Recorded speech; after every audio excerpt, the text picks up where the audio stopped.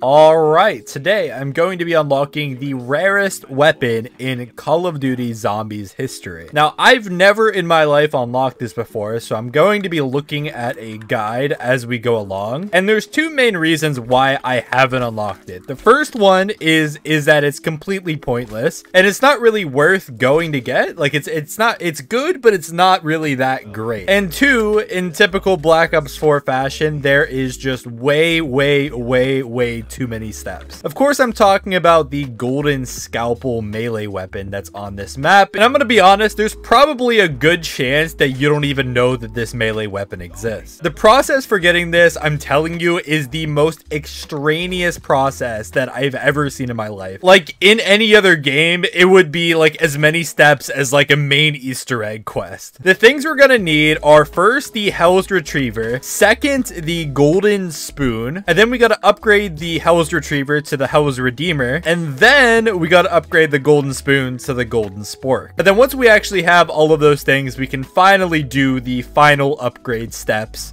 to get the golden scalpel. So I have a feeling that this is going to take a ridiculously long amount of time. I'm kind of estimating that it's probably going to take me about 45 minutes, but I guess I'll keep a timer on and we'll see. I'm going to grab the Mazu off the wall to help me out because this is the most underrated gun in Call of Duty Zombies history. You may notice that I have the Ethereal Razor perk on, and that is because one of the steps later on, I'm going to need 100 melee kills in a very tight area, so I'm pretty much going to need to have it on. Okay, my last dog is filled. I can get the retriever now. Okay, but before I leave, I need to get this code, which is 561. Okay, grab this retriever. That's the first out of 4 items that I need. Okay, then I can come down here and 561. Okay, let's blast this and give me my spoon, please. Thank you. You know what? I was gonna start upgrading my retriever now, but I think I'm gonna go ahead and get the blunder gap first. I'm gonna need it for a step later on, so I might as well just get it now. You know what? I don't have the points to make it up to the roof right now, so I'm gonna start upgrading this retriever, I guess. So if you don't know how to get the Hell's Redeemer on Blood of the Dead, basically you just need a bunch of kills in this general area with the retriever. It's a little bit of a tight area, but I think it's only like 30 something kills, so it shouldn't take me too long. You know, I was thinking this feels very random and arbitrary. Like, why is it this specific area? But then I remember it was also kind of random and arbitrary in the original Mob of the Dead, so I guess it makes sense that it's just like following in the footsteps. I can't say that I've got the Redeemer on this map too many times. Like, literally maybe like 5 or 6 times at most out of the like hundreds of times that I played this map. Okay, I think that was the sound, that wolf sound that you heard. It was sort of hard to hear, but I definitely just finished the kill requirement. Like I said, I do want to get the blunder gat like as soon as possible, so I'm going to just keep going for these skulls first before I do anything else. All right, this should be the last one, I believe. Yeah, we're good. Got my blunder gat. Oh, bro, this perk is 5,500. Why is it so much when you have it in the tonic spot? I did not realize it was that much. Okay, so pretty much there's gonna be a random wolf head that spawns around the map. And I think there's like 10 or so locations. And basically you just gotta find it while looking through your shield. Oh, here it is, here it is, here it is, here it is. Basically, we just throw our retriever at it, and I lose my retriever. All right, I'm gonna end the round now. To finish getting the Hell's Redeemer, I need to wait for a dog round. Oh, is it a dog round? Oh, it is a dog round. Okay, cool. All right, so now what we have to do is there's going to be a ghost dog that spawns around the map somewhere, and we can only see him while we have the shield in front of us. And basically, we just have to shield blast him before the round's over. Unfortunately, though, he could literally spawn anywhere. I'm pretty sure. I don't think there's like specific spawn locations, so this is probably going to take a while. Oh wait, oh, there he is. Here's our boy. Blast him. There we go. Usually it takes me a lot longer to find that boy. Okay, now when we go in here, there is the Hell's Redeemer. Hell yeah. If I remember correctly, the Hell's Redeemer on this map is actually pretty good, especially in comparison to how bad the retriever is on Blood. All right, I'm gonna grab my perk now. My melee perk thing. Oh yeah, that's where it's at. Okay, unfortunately, we're still nowhere near done with the setup for this map because you do need the blunder gat. So we just gotta keep getting ourselves set up, which is always fun. Hopefully I can do it by the end of this round. How long does it? Okay, it's done. All right, I'm gonna just go for it. Deposit the essence. Let's grab it. Okay, we're in the clear. We're in the clear. Finally, we got the magma gat. Now, the only other thing that I need before I could actually start the golden scalpel quest is the golden spork, which if you don't know how to get, it's another whole process. We basically throw the spoon in there, and then basically on the roof, you got to get 100 kills with the magma gat. So I'm probably going to be here for a while. Might as well pack a punch while I'm up here. Okay, there we go. Now we got the good magma guy. I actually really like the animation because, like, as you're killing from the roof, blood starts dropping into this bathtub. Oh, ain't that swell? Dempsey out here making Mob of the Dead quotes. All right, is this thing done? It's probably, there's no way it's done. I've got nowhere near 100 kills. I think the blood stops dripping whenever it's done. So yeah, we're definitely not there yet. All right, end of round 12. Is it done yet? I feel like it's still not done. Like 100 kills is just so many. Okay, it actually is. It actually is. Thank God. Okay, next we have to shoot these little yellow things off of this water tower. Not get myself stuck, that's for sure. There's that one, and then that one. Okay. And then that basically makes the entire water tower literally just collapse. And then finally, 8 years later, do I throw it there?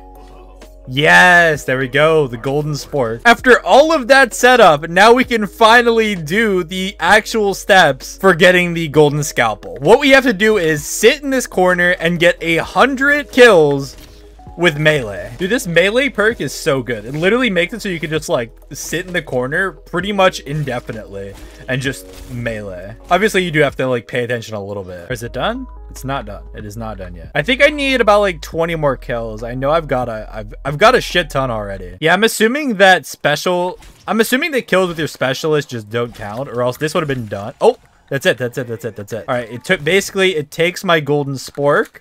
I need to not go down. Okay, now this is why I needed the Redeemer. See that little rock right there?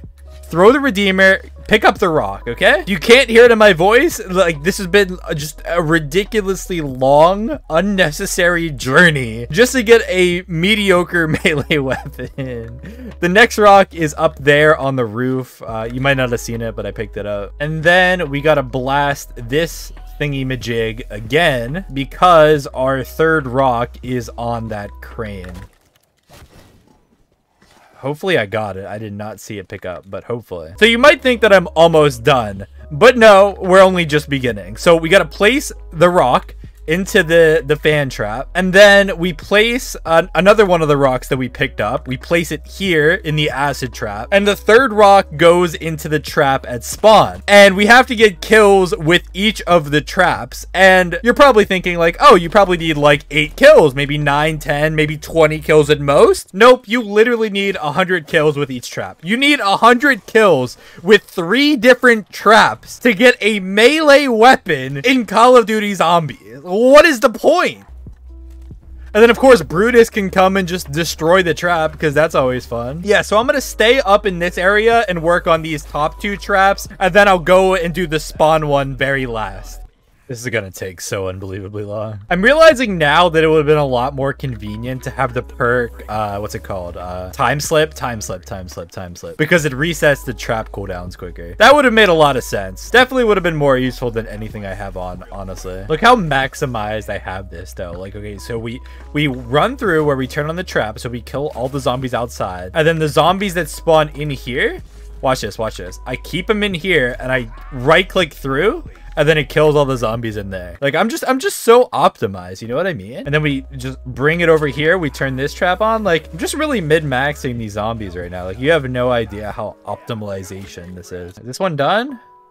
Oh, this one's done. See, it turns into a little gem that we can pick up. Okay, is this one done? Okay, this one is still a rock, so this one is absolutely not done. What round did I start this on? Because I'm at the end of round 22 and I'm still not done with both of these traps up here. All right, I feel like this might be the very last wave. Like, there's a bunch of zombies here. Come on, I believe in you. Oh yeah, it's done. See, you can see the gem. All right, pick this up, and then we can come down here and drop our third and final rock right there, and just 100 more kills, and we're finally done. 100 more. Now, there is actually a 4th gem that I sort of forgot about, but luckily you don't have to get trap kills for. It's right there. I missed it. Oh, wait, you might have to wait. I might have to get these trap kills before I can get that one. I'll save that one for last, I guess. I'm not sure if you have to or not, but that's what I'm gonna do. All right, I don't know if 100 zombies spawn in on this round or not, but I'm just hoping that round 25 is the very latest that I'll ever have to go to do a side Easter egg. Like, this is just actually absurd. Oh, dude, please don't destroy this stupid trap. I hate Brutus so much. What an asshole. All right, hopefully this is the last wave. Literally round 26. Like, I'm actually mind blown that it takes this many rounds. There it is. We're done. We're done. Oh my god, we're done. We did it, boys. We did it. We did the impossible. We did a side Easter egg on Black Ops 4. All right, grab the gem. Okay, for the record, the Ethereal Razor on round 26. I mean, what is this? Like, you know, like 5, 6, 7 melees. Like, it's taking a while. It's not very good. Pop our way through here, grab that, and then it comes out over here, and then finally, oh my god, here it is. Here it is, the grand finale, the final show. Here it is, the golden scalpel. It doesn't look any different because I have the Ethereal Razor perk on. So all of that, and we don't even get to see like a special animation or anything like that. But let's see if it's good. Oh, it is one-shotting. And I'm not 100% sure if it one-shots infinitely. I would hope it does, considering everything that we just did to get it. If it doesn't, then Black Ops 4 has a serious problem. But yeah, is it worth doing? Absolutely not. I would not recommend anybody do this. Unless you just enjoy doing the steps themselves, which the steps themselves aren't even that fun, to be honest. Literally just getting a certain amount of kills with the Tomahawk to get the Redeemer, getting 100 kills on the roof with the Magmagat, getting 100 kills with each trap, dude. Like, it's just so many zombie kills that are required to get like pretty much like one melee weapon. You know, I mean, it's good. I mean, you know, it one-shots all the way to round 27, which is pretty cool. I mean, I'm assuming it would be one-shotting even if I didn't have Ethereal Razor. Actually, you know what? I'm gonna go down on purpose. I'm gonna go down on purpose. I want to get rid of my perks here. Okay, I'm gonna go down on purpose so I lose Ethereal Razor. Oh, wait, it's not gonna get rid of the perk that I wanted to get rid of. Oh no, I still have the perk. There's literally no way for me to get rid of this stupid perk. I guess we'll never be able to see the true animation for the scalpel. Okay, so I was going to progress to the high rounds to see if it would actually one-shot, but I honestly have to go through so many rounds just to get to the health cap on Black Ops 4. So I decided to just look it up, and yes, this is an infinite one-shot. So I mean, I guess that means it's good. It's definitely good, but it's just absolutely not worth the time. And by the way, in case you're wondering, it did take me about an hour and 5 minutes to do the entire thing. That was obviously with pausing, kind of looking at guides to make sure I wasn't messing up and stuff like that. But still, it takes an unbelievable amount of time for literally just a melee weapon. You cannot convince me that this makes sense to put in your game. But then again, like I've been saying about Black Ops 4, I would rather have these overcomplicated side Easter eggs than to have no side Easter eggs at all. So I guess it's just kind of the price to pay for actually having content in Zombies. Anyways, I'm gonna end the video here. Thank you guys for watching.